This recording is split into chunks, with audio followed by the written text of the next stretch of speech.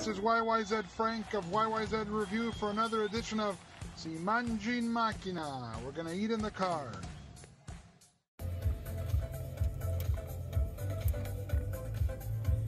Good day, YYZ Frank, YYZ Review for another edition of Si Mangi in Macchina. We eat in the car.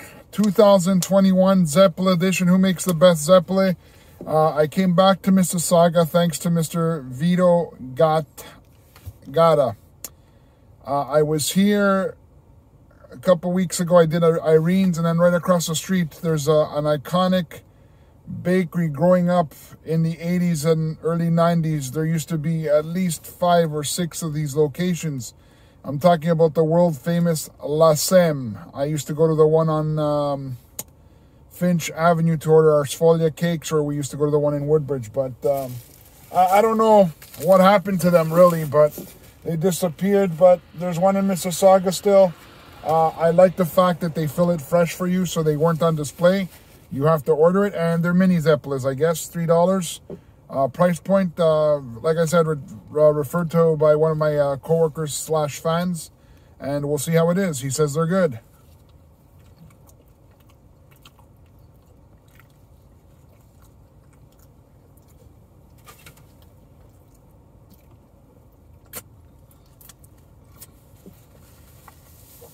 Okay, they are fried, confirmed.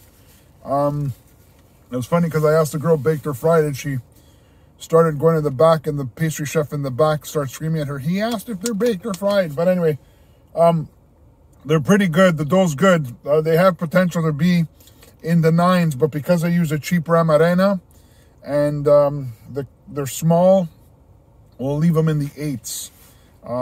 Let's go 8.2. 8.2 for La Sam in Mississauga Bakery. For mini ZEPPOLEs. They're mini, they're small. 2 bites and they're done. So that's a wrap for the review for ZEPPOLE di San Giuseppe. Who has the best ZEPPOLE in Toronto? La Sam Bakery in Mississauga. Thanks for watching. YYZ Frank of YYZ Review.